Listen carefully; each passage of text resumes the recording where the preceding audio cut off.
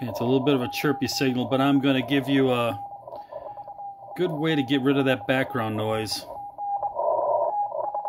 So it's a really strong signal, but there's a lot of noise in there. So right now I've got it set at 600 hertz, no shift or width or no noise reduction.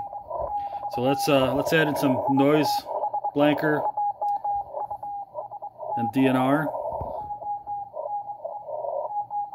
It's good, but watch what happens when you do this. Go from auto to slow.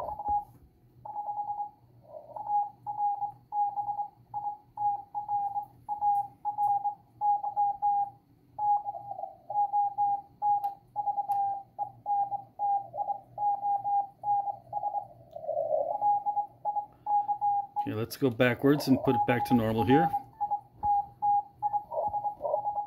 Just that alone.